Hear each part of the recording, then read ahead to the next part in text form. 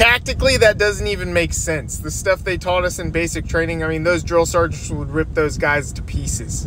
That uniform is ate up, like a soup sandwich. I'd know because I was in the military.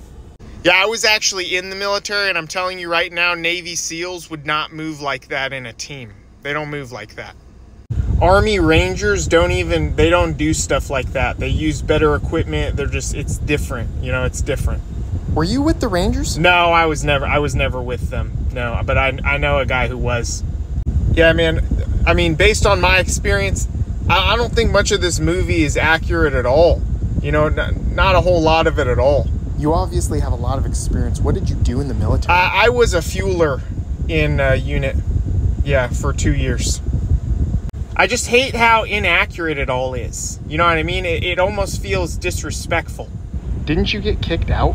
Yeah, I got kicked out. I mean, it is, you know, we all make mistakes. We've all got our own path to walk and stuff.